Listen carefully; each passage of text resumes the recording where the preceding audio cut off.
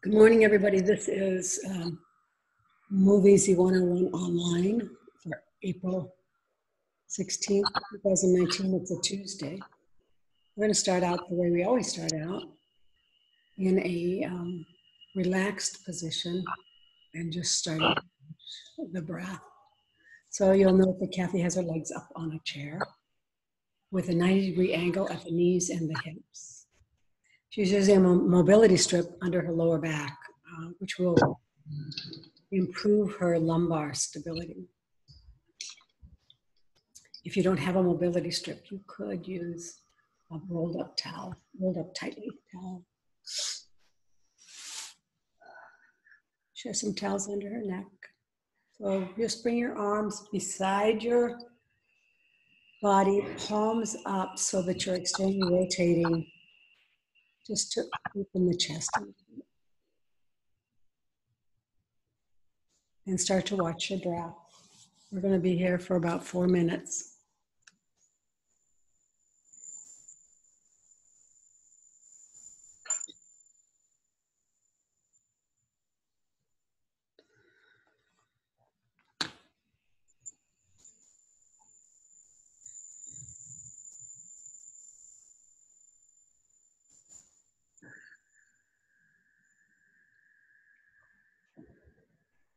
Just watching your breath without trying to change it. So just becoming aware of the breath that you came with.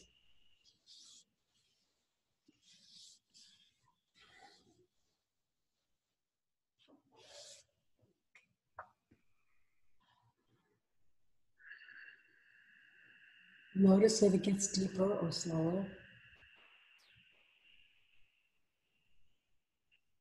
It might.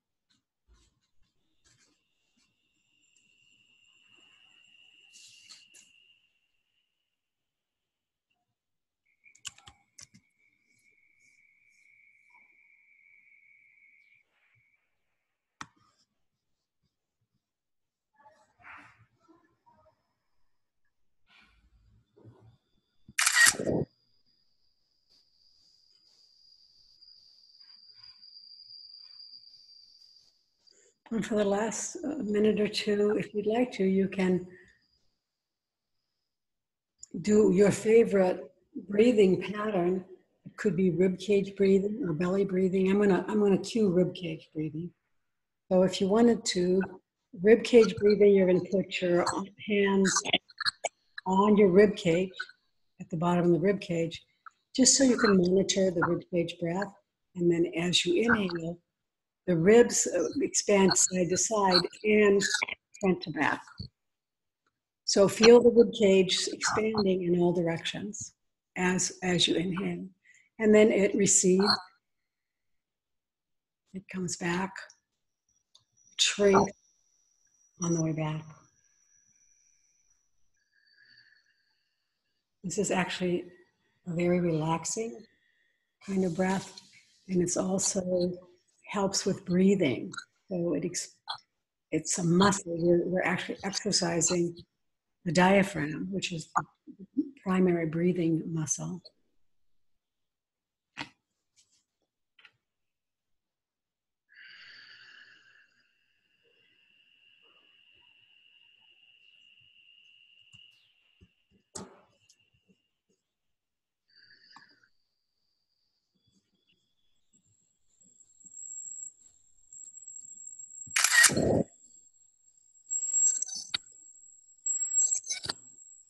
And go ahead and set an intention for your practice today.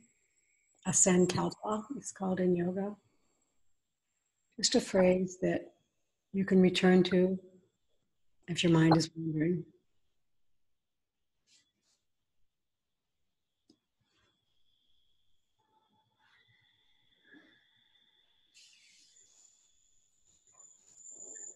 And then bring your hands behind your head at the occipital ridge and interlace your fingers. You may want to remove one of your towels, just depending on how it feels. You want to still stay in neutral cervical spine. So press your occipital ridge, the bottom of your skull, into the back of your hands, your interlaced fingers, and then press the fingers into your hands. You're creating resistance. It's a totally isometric. You're not moving. You're not going anywhere.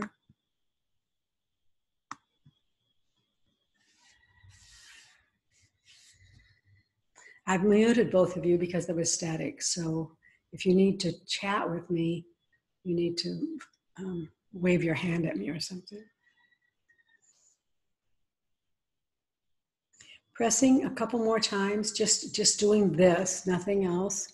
This is a great way to create strength and stability in the neck and cervical spine, which is a place, you know, our neck, our cervical spine has carried our heads for so long now on the top of our body that it's very tired. It's done a lot of work, and we just need to help it stay fit and continue to do its work. This will help.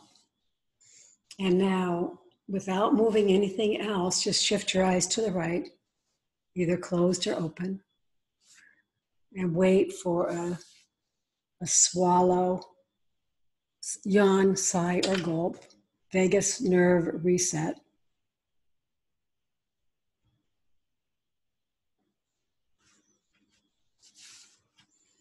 And when you breathe that, you find that involuntary response to the work, the occipital ridge is, the occipital nerve is triggering a vagus nerve reset. Then just go ahead and do it on the other side, and do it another set as well when you're finished. So I'll just wait for you to do that.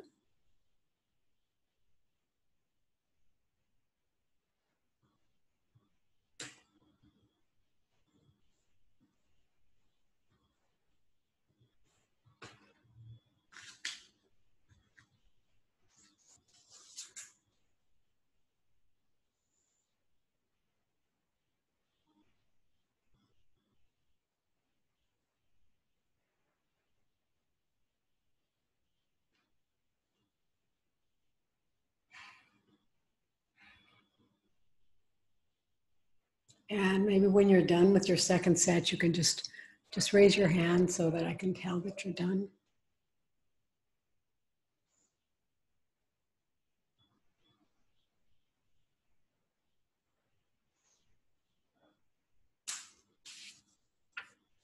And I'm going to unmute you so we can check with you guys. Come on up to a seated position on the floor, cross-legged, or some other floor seated position. You could have your legs right in front of you, and maybe that's what we'll start with. And then, but I'd like to hear from you about how you're doing and what your goals are for today. So if you're seated, remember that you could be seated on a brick or a bolster or a blanket to create more comfort in your hips if you need them. Hello. Kathy, what are you thinking today you'd like to work on, or how are you feeling? This is just a check-in. Probably my lower back. I did a lot of standing yesterday, and that part gets very stiff for me. When you stand. I'm actually seeing my masseuse today. I'm looking forward to that, but stretches would not hurt that. Whoa. Okay. All right. What about you, Dana? Well, I'm feeling a lot in my upper legs, and I can't tell if it's in my hip flexor or not here. Okay. So I think it's more in my upper legs. Upper legs, what do you mean by that? The front of the quads? The front? Like my quads, Okay. and also my inner thighs hurt a little bit. Inner thighs. Do they hurt because you've been using the Yeah, might be. inner thighs? Yeah. That You've works been for me doing too, by the way. what? That works for me too. Yeah. Well, that's all hip work, lower back work. Yeah. It's similar, or can be similar. I mean, sometimes the lower back also involves the thoracic. Well, it always involves the thoracic, but I mean, if you work on hips, you're working on the lower back as well. Let's start, and I just want you to choose of the 3 possible seated positions. I know you're in one right now, Kathy, but on the seated on the floor positions, you could be seated. Maybe you can demonstrate them quickly. This is the cross-legged position, and then, or you can put your knees up and just have your knees bent and then forward in front of you. Does that make sense? Like this? Yeah, like that, but spread your feet a little bit. It's like that. So that's another one. And then the last position, well actually there's a kneeling position, but you can, or you could also be in a Z. So there's actually 4 seated positions, but you're gonna choose one. So this is the Z. Yeah, put your left foot on the right thigh. Yeah, that's a Z. And then, you know, you have to do two of those, one on each side when you do that one. There and there. Mm-hmm. Nice. And then the other position is just kneeling on your knee and seated. So those are all 4 positions that you could sit on the floor, and it would be an alternative. I'm going to mute again. Okay. It'd be an alternative to sitting in a chair. So even if someone says, we have to find a chair for you, we have to find a chair for you when you go to a party, you can say, no, I'm fine. I'll sit on the floor. Thank you very much. And I want to show you that all of these, you can increase your posture, which will actually help your lower back.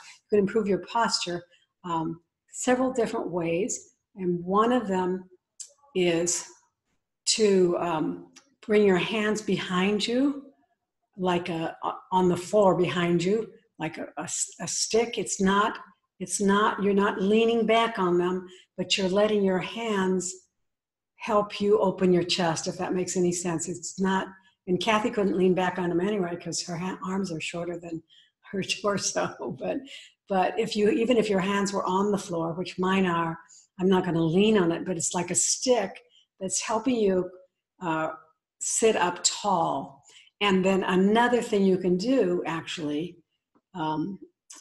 is put a brick or a blanket underneath your hips. Which one did you choose, Dana? Which seated position? Oh, you're in a lotus. You're lotus? Okay. Are you seated on, I can't tell, are you seated on a cushion? Oh no, you're not in lotus. I can't, you're in a Z. You're in a Z, right? Oh, I can't. Are you in a Z? Yes. Yeah, okay. So you're gonna want to do both sides, but remember, so you could be seated on a block or a brick. That's one way to get taller and get more comfortable, ease in this pose. You could put your hands behind your back, but remember, you're not pushing on them. It just allows you to open up and sit up taller. And the last thing you could do is take a sponge ball, or even a ball that's heavier than a sponge ball, and put it out in front of you. And this also will help open your chest. Yes, like that, just arms straight out. And let me, I can't hold that very long. don't do it then. I mean, these are, This also. well, you could do that also, actually. That's true. You could do this. And another cue I have, but this is for both seated and standing posture, is imagine squeezing an orange under your armpits.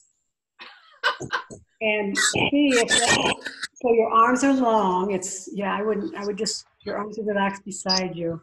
Squeeze your armpits with an arm, as if you had an orange. And then see if that, so what you want to do when you're seated on the floor, as well as seated in a chair, is you want to make sure or attempt to find some sort of good posture so that the spine is coming up from, up straight up, aligning the hips and the shoulders. Now, if this starts to hurt, should I switch to the other side? Yes, please switch to the other side. Mm-hmm. So I would encourage you, with all this information, to go forth and sit on the floor. And the good news about that is it helps your hips. It can help your posture if you're trying to maintain good posture, which I just showed you how to do. Improve your posture here. And it also, the getting up and down actually helps juice the joints. So it's not just sitting on the floor, but it's getting to the floor and getting back up and doing that again and again that actually can start to awaken and juice up the knee joints, especially, but also the hip joints. So there, 3 seated positions, 4 seated position. Seated on the floor. Well, go ahead and hips. Lie on your back. Again, go back down to the floor. So I think, and you need to tell me if this is not the case, that I think that one of the things can happen, and you need to listen to your own body, and when you're practicing, is you can have too much of anything, even a good thing. So lying on the floor on your back for the entire class would not be a good thing, even though lying on your back, I like supine positions. One of the reasons I like to practice supine is because then you don't have to worry about gravity. You can move your hips, your shoulders, your pelvis. You can move it, all of these places you can move without worrying about good posture. So this is a very, and you get better at all those things, and it actually improves your posture. So lying on your back with your knees bent, what I'd like you to do is do the 6 directions of movement of the pelvis. They're in pairs, 3 pairs of 6 movements. No, well, 6 movements total, 3 pairs, 6 movements total. The first movement is, so I want you to see if you can isolate, either now or as you practice this, isolate the movement of the pelvis so that you're not moving the lumbar spine. And one of the things that'll help you do that is if you press the lumbar spine into the mobility strip or something similar to that. So it's a slight pressure, but it's going to try to stabilize that area. So that, and just think about moving just the pelvis. So think of the 2 pelvic bones on either side of the sacrum and below the lumbar spine, and then tilt forward. So the tailbone, you can think of the tailbone moving down toward the floor or the tailbone moving up toward the ceiling. Or you may want to think of the top of the pelvis, which is, if you go to the side, you feel that one of the high points is at the side at your waist, but then back behind you also is a bone. So you could think of the top of the pelvis as going down toward the floor as the tailbone goes up. the top goes back. That's a posterior tilt. You don't have to remember that. And then the other direction would be the tailbone goes down. The top of the pelvis comes up. So you're just rocking your pelvis back and forth slowly and seeing how still that can be. So this is a movement. Just know that you can move the pelvis. The pelvis moves independently of the thigh bone, the femur, and it also moves independently of the spine, and especially the spine. So think of that as you breathe and become aware of the breath and the movement.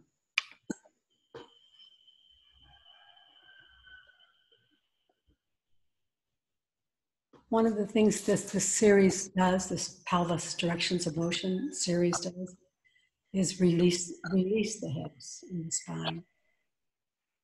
Because often when the hips are hurting, it's because they're bringing the pelvis isn't moving independently of the spine. So do that one more time, and then the next movement, put your thumbs on top of your the side bone, the side of the pelvis, the bony side. You ought to be able to find it just at your waist. It's at your waist. It's not down there. It's right at the waist. So think of your waist. Find the bone at the side of your body that you can poke. That's probably about it, Kathy. So there, with that in mind, I want you to lift. It's like a hip hike. If you were standing, it would be a hip hike. You're going to lift the right side of the pelvis up towards your armpit, and then drop it, and lift the left side of your pelvis up. So it's not lifting it off the floor, you guys. It's a lift or a shift towards the armpit. So it's not a rocking and rolling. You're not doing that. We'll do that next, actually. I'm sorry, I'm not hearing. What are we doing? We're doing a hip hike. So, Okay. yeah. It's just up and down. It's not up and down. It's side to side. It's sort of a side bend. Let me see something. I'm going to show it to you seated. If I can. Well, this is I'm going to put this down a little bit.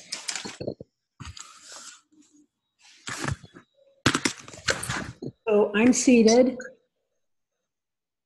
I'm putting my hands on this bone. It's right at the top, and I'm shifting up and up. It's a hike.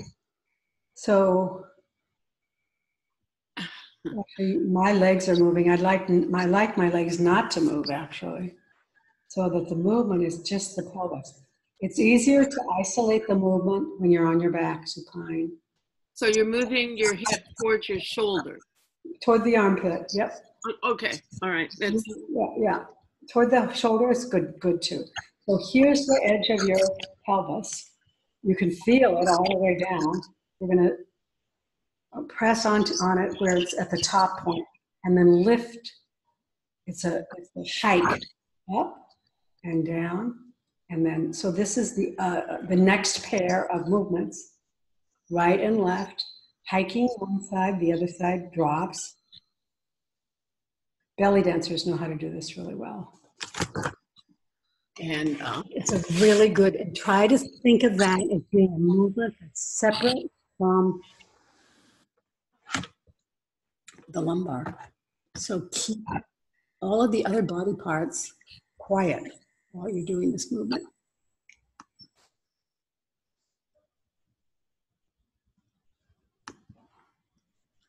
Did you find it? Good, that looks good.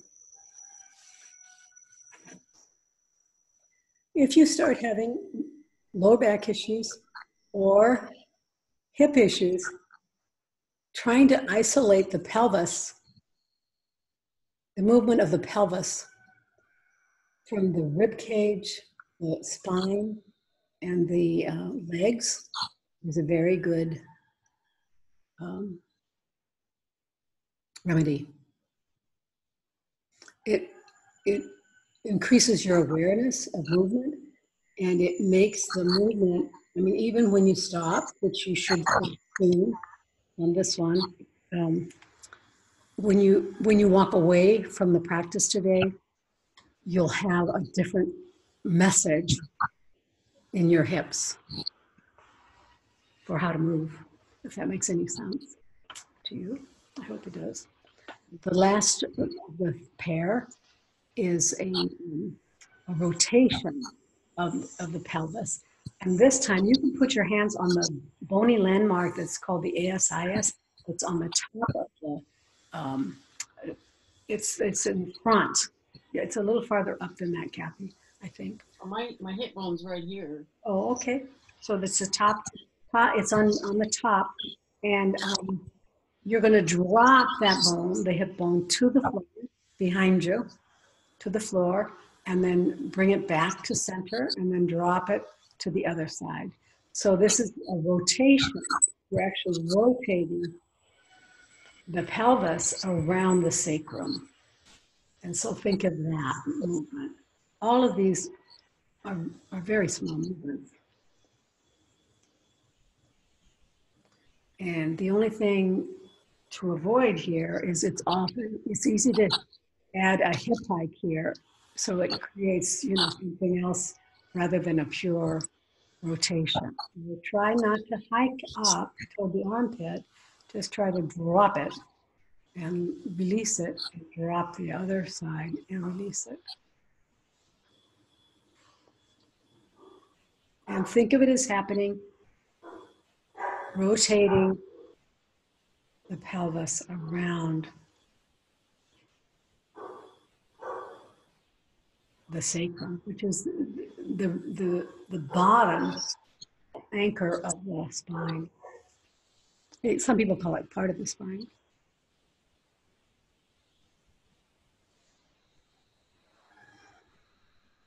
These movements are very subtle, but they're very powerful because our core and our hips reside, our hip movements reside in this region. So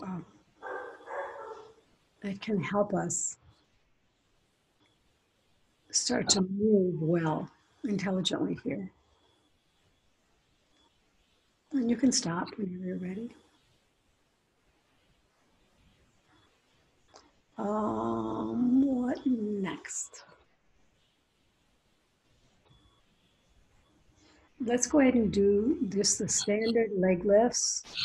So you're still aware of the head of the femur, which is a ball and socket joint, and the socket is in the pelvis. It's where we've been moving, right? And then now, in the socket that's in the outer edge of the pelvis, the femur, the head of the femur, which is the thigh bone, is moving and gliding and rotating. So we're going to do some of those, moving and gliding and rotating, but we're going to do it with awareness. So Poppy, go ahead and move your right thigh towards your face. Yeah. And then bring it back down. And do this again and try. Go ahead and stay on the right side just so I can look. Yeah, that's nice. And then keep that shape when you come down. So don't decrease your angle. Up and down, slower down than up. And inhale, so add a breath and some awareness on the movement.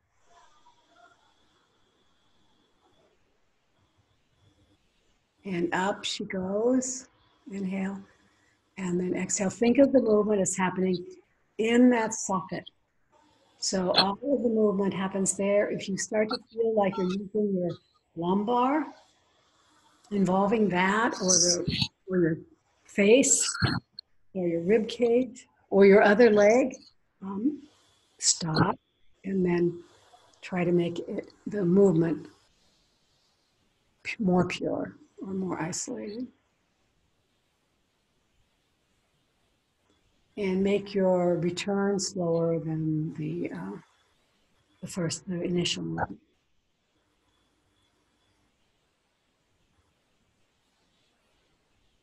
Nice. And switch sides. You could, in your own practice, without me telling you, what to do, you could do this as an alternating position. Alternate one leg and then the other.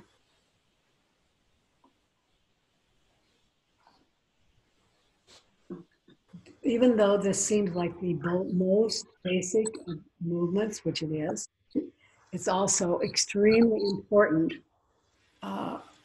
to remind your body that this is the way that the femur is supposed to move in this hip cycle. This is, you can almost make a little song out of it. This is the way it's supposed to be done. This is it. Make it slow. Make it aware. If you meet any tension or pain, make the movement smaller or slow it down or stop altogether.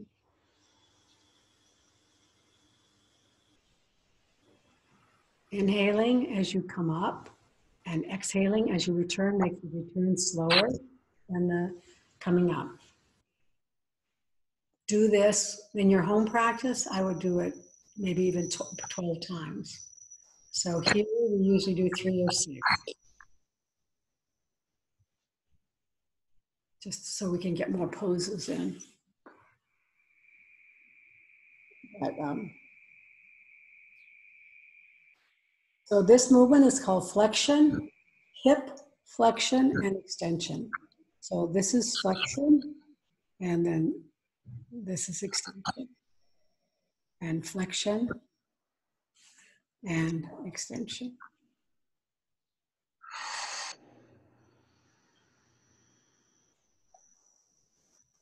And then the next one is abduction and adduction. So you can start on the left side because that's the side that we can see.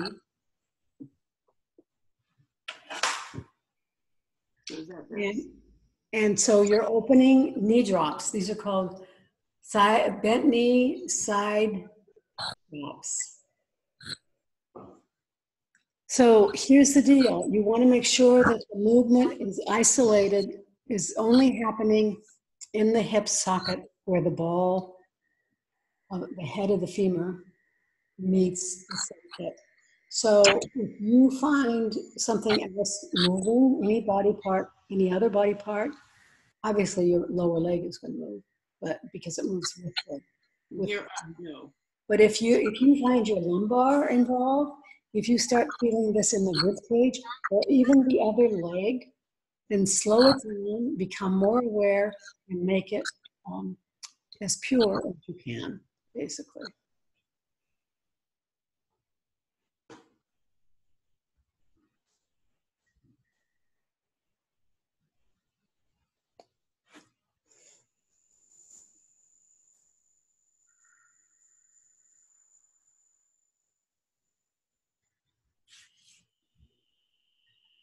And if you find that you're using the psoas or the muscle that's you feel in the groin, then you've gone too far because the muscle that's being used here is the outer muscle, the abductor, and then and when you come back in, it's the adductor. So that's the muscle that's moving this bone, the leg bone. And if you're using the hip flexor, which we were using in the last movement, then you're compensating. You're going farther than your abductor and adductor allows. So you want to become aware of that with practice and slow it way down. And what will happen is that you will get more capacity to move using your abductor and your adductor when you don't allow the hip flexor to help.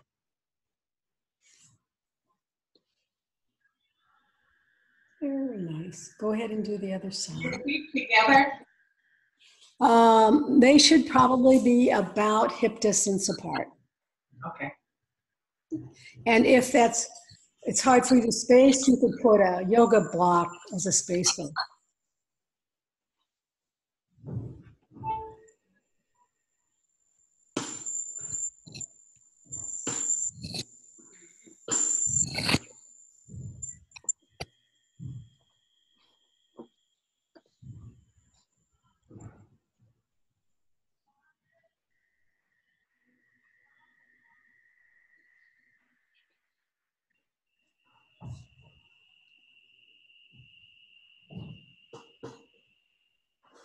Okay. Out she goes. Inhaling on the initial movement and exhaling on the return, which is slower than the initial movement.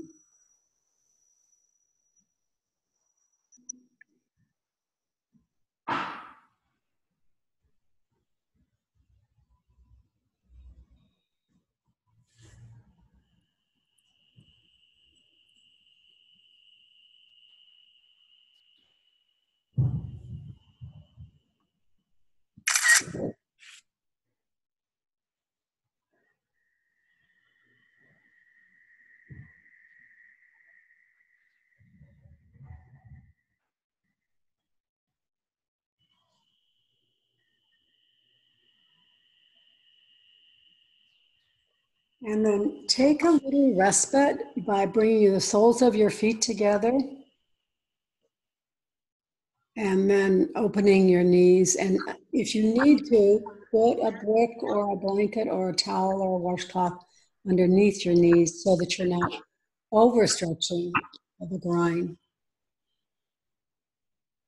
But this is a very nice resting pose.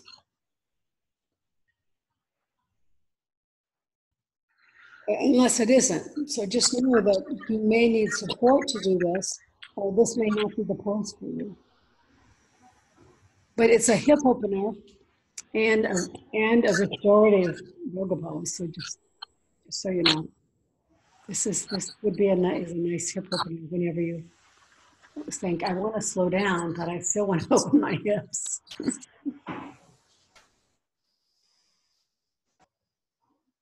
And just breathe into that.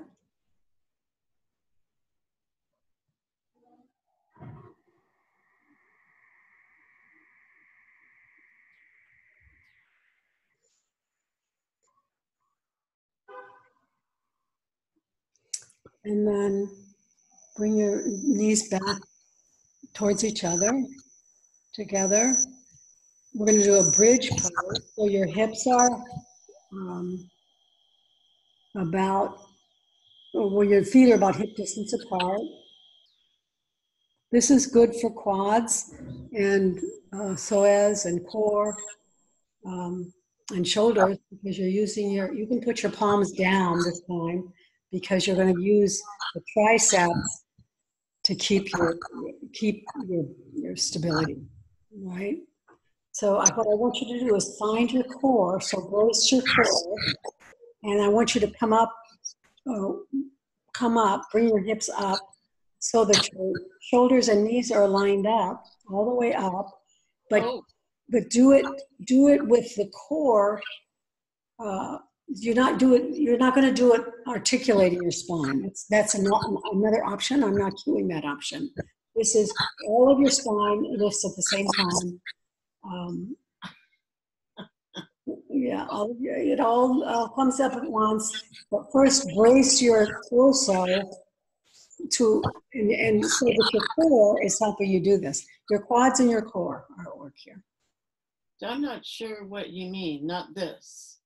Well, no, you can come up like that but I don't want you to do, it's confusing because it is an alternative pose, although I don't recommend it actually, but some people cue in Pilates especially, sometimes the cue is to come up one vertebra at a time.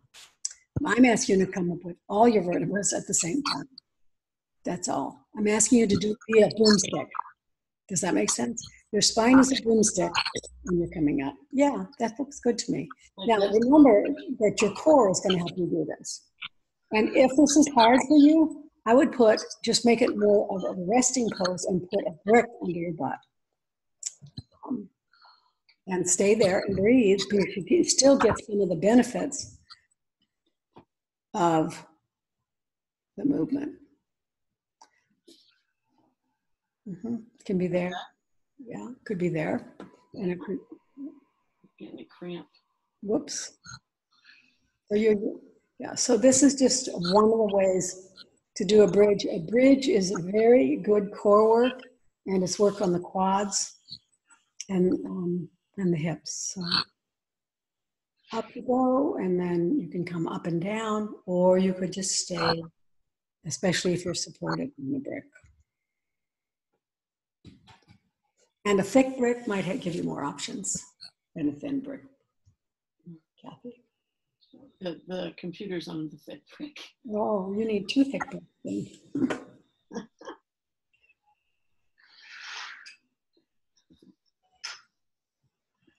And another thing you can do is you can put your legs up on a chair, but this is actually more difficult. You can lift your legs, put them on a brick or something, even just a little lift, and do the same bridge. And you'll find a different movement. You'll just be working on in a slightly different position. Let me try that. Oops, let me try that. So legs on a chair. Right, now that might be too high for you, but you can try it and see. Higher, it would be harder. Put your legs up. Oh no, and your feet on the chair. Your feet, let's see. Oh, Feet. I see what you're saying. I would take your socks off.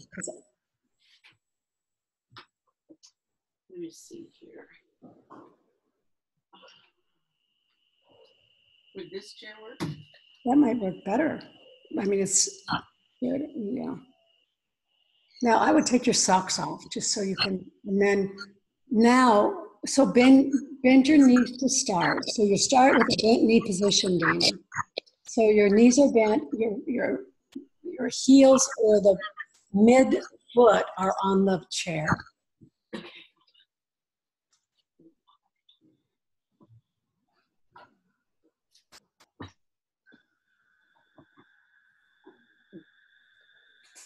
Yes. And I would put your midfoot on the edge of the chair. Yes. And see if that works. Now lift your hips. It's the same bridge. It's the same bridge. Up you go. I'm getting that same cramp. Oh, well, That's actually easier for me. that's easier? Oh, okay.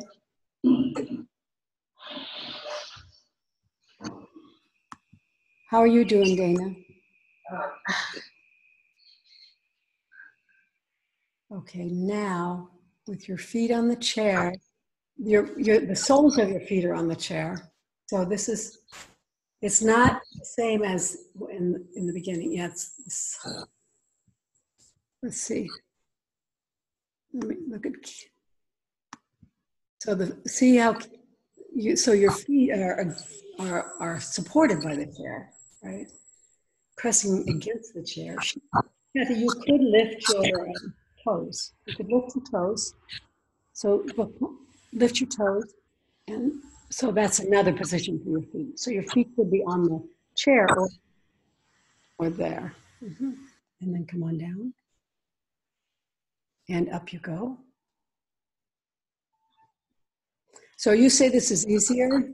Yeah, it's easier for me. Okay, well maybe I'm wrong about the harder part. Or I could be weird. No, and maybe it's your body versus my body. Dana, is this harder or easier for you? I don't know, I'm gonna put something under my back. Okay.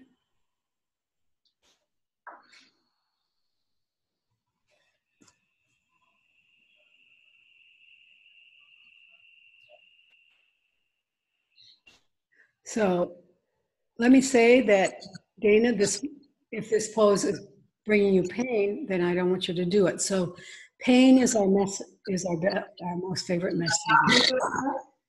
What? Should I not be putting something under me? Well, you're lifting up off of it. I mean, I think you can put something underneath. The lifting is the movement. So the bridging is the significant, the main feature in this pose. So you're going to be bridging up off of whatever you put under your back.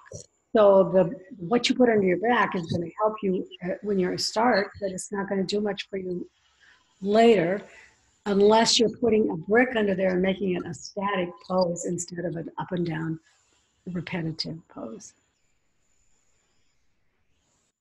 Go ahead and move your chair away, and we're going to do a hyperpressive,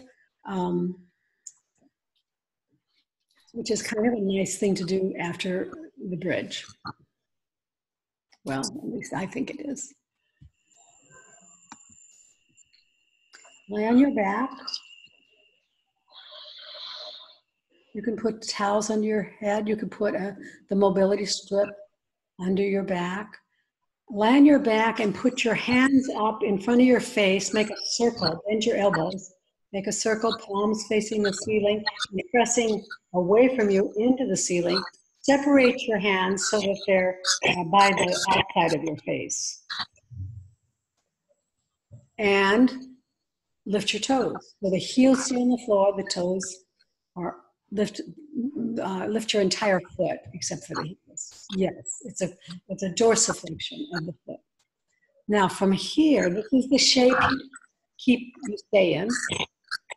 And I want you to take 3 breaths, inhaling and exhaling. Inhaling and exhaling. Inhaling and exhaling. On the last exhale, exhale it all out. Hold your breath out. So apnea. Spread your ribs. 1, 2, 3, 4, 5, 6, 7, 8, 9, 10. And go ahead and relax everything, inhaling and exhaling. Rest your arms too if you want. We're going to do that 2 more times. Does anyone do you have any questions about this? Dana, do you have a question about this? Dana, do you have a question about this? Oh, wait a minute. I muted you and now I'm trying to talk to you. That doesn't work well. Dana, do you have a question? Dana, are you good? Okay. Let me put your arms overhead, round, bend your elbows, palms facing up, your palms are actually pressing towards the ceiling. You should feel that movement, that tension. And then they dorsiflex the feet so that the heels are on the floor, but the toes are pointing back towards the knees. Yes, lift your toes. Now, inhale 3 times. Inhale and exhale. And inhale and exhale. Last one, inhaling and exhaling. At the end of the exhale, hold the breath out. It's called apnea. And spread your rib cage. Count to 10. 1, 2, 3, 4, 5, 6, 7, 8, 9, 10. Release everything. Drop your arms. And we'll do it 1 more time. So this is great for core and pelvic floor work.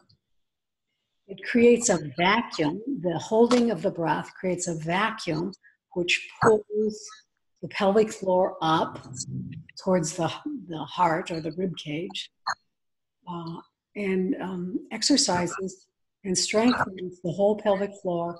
And obviously, I think you can feel the core work also. Go ahead and come back. We'll do it 1 more time. There's a whole series of these, but the breathing pattern is always the same.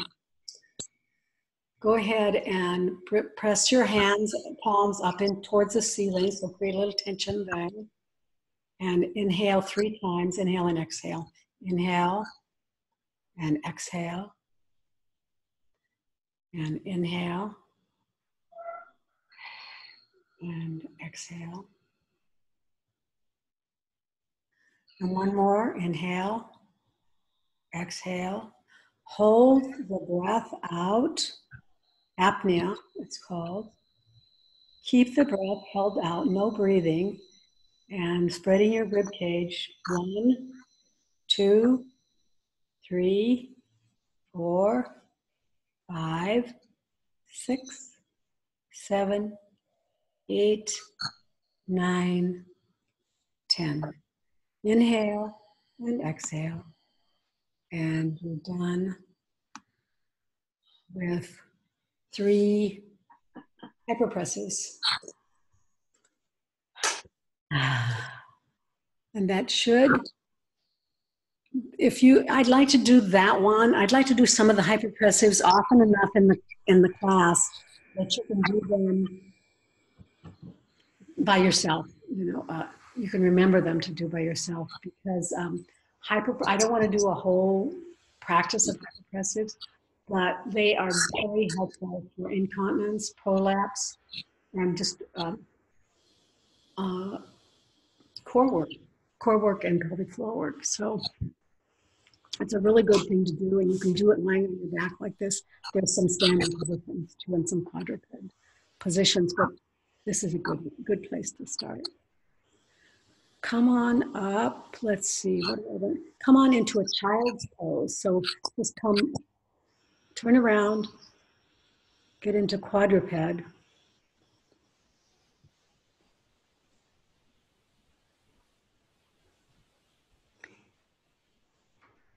And why don't you put a couple of therapy balls at your knee to relieve the thigh?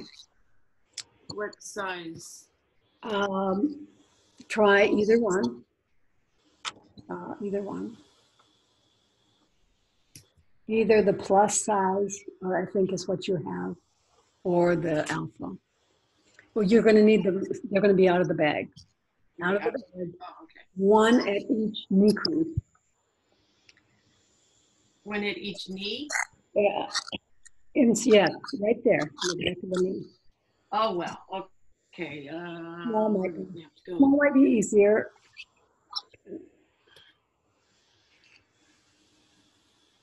I only have one. Oh, I only have one that can't find the other one. I'll just go one at a time. Okay, one at a time. Just lean forward, so your hips lean backward, right?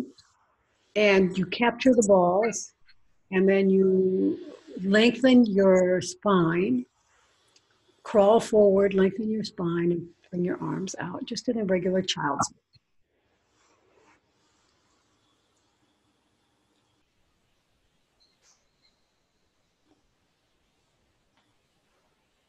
Straighten your arms, Kathy. They're not hyperextended, but they're straight. And you might want to put a brick or a washcloth under your head if your head is not on the floor. That'll create a little more comfort for you. Crawl your arms out. Just feel a nice stretch in your armpits.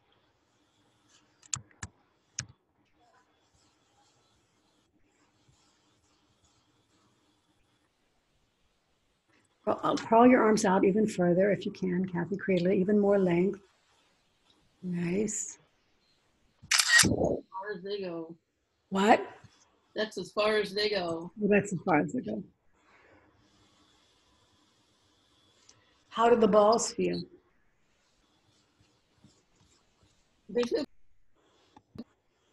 They feel what? They feel good.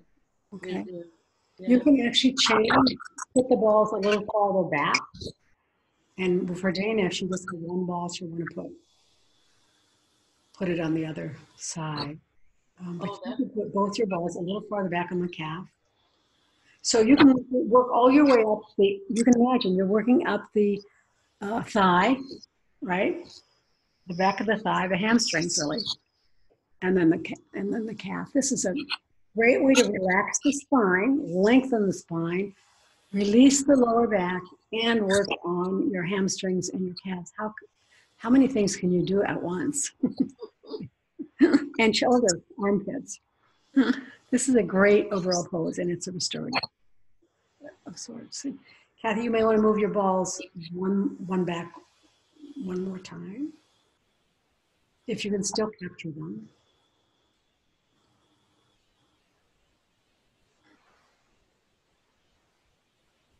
And just take a couple breaths here.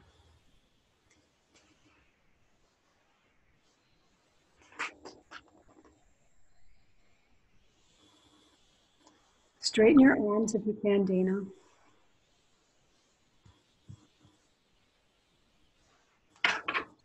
Straighten your arms, Dana. Yeah, crawl your arms out in front of you to create a stretch in the armpits and the shoulders. Unless that's painful for you, then don't do it.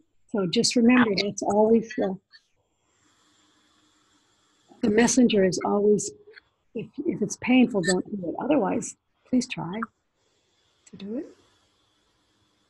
I mean, if you reach tension, and you say, well, this is pain, this is tension, that's the messenger too. So that may be, you've gone about as far as I'm going to allow you to go. And then just slowly come up a little bit onto your hands and knees, and then find your way onto your back for the closing meditation.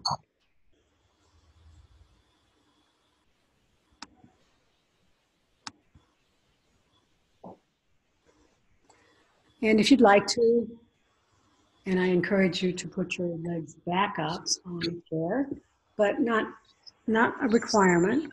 You don't fail the class if you don't do that. Just one of my favorite poses for all the reasons I've mentioned. I didn't hear what you said. I said, if you choose to, put your legs back up on the chair. Oh, okay. And then I said, it's not a crime if you don't do it. Just a request. But you know, I mean, I've given you the context, the rationale for it. So if that feels dramatic to you, then, you know, do that. The only disadvantage in the closing of the class to putting your legs up is you have to push your chair away at the end so you can stretch out. So lie somewhere where you're comfortable and warm. I'm going to ask you to move your attention through internal points that I mentioned, starting with your breath, breathing in and breathing out.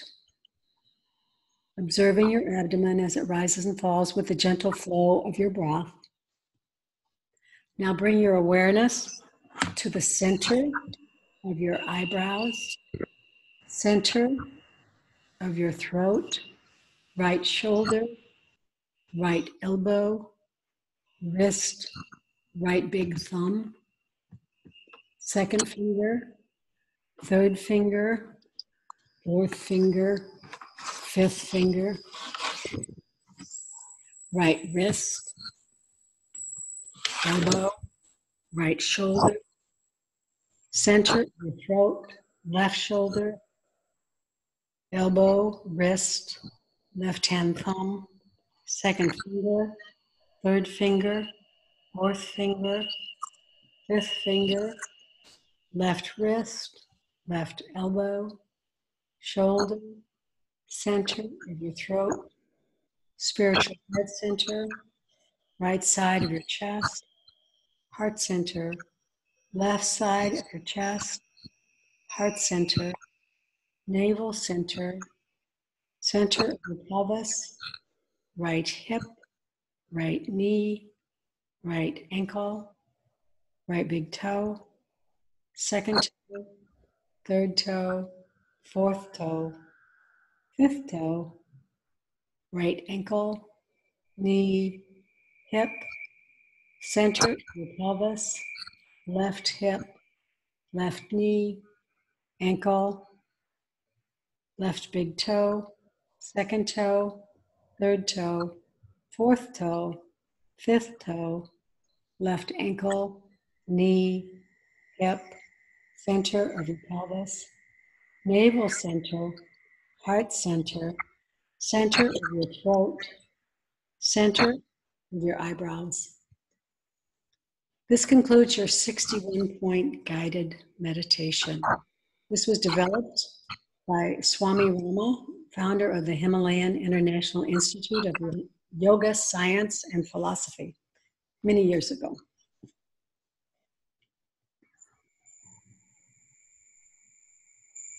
Go ahead and start to notice your breath. You may want to push your chair away.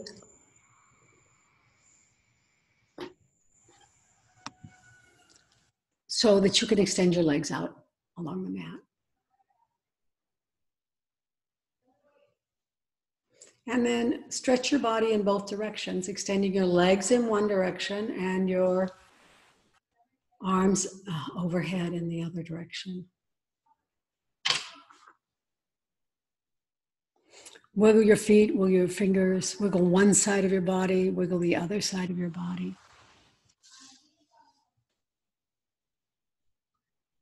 Notice the changes that occur when you listen to your body and move it.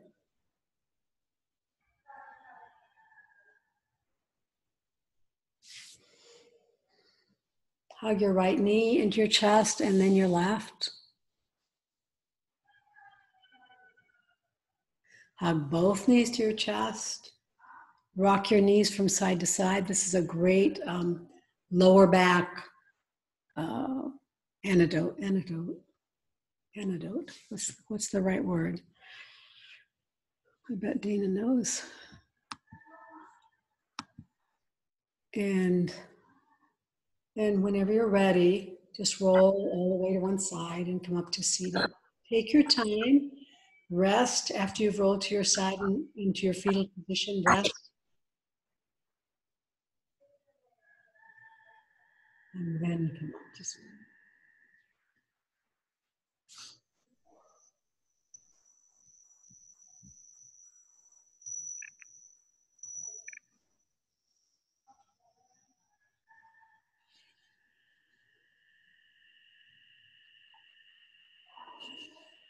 Whenever you're ready, come on up to seated.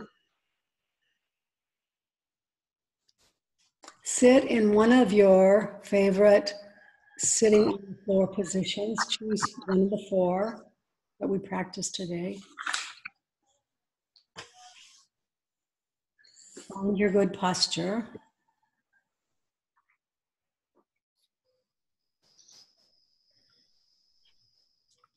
Bring your hands to your heart and press your fingers together, your palms together, your fingers together. Stimulate the nerve endings on the palms, on the fingers. Lift your skull back and up. The chin breaks because you did that. And then we're just going to say to each other to close the class, namaste. Namaste. Namaste. Thank you, everybody. All right. Thank you, Via. See you next week. Have a good week, Kathy. You too. Bye-bye, Dana. Bye. I will send out this recording sometime today. Thank you.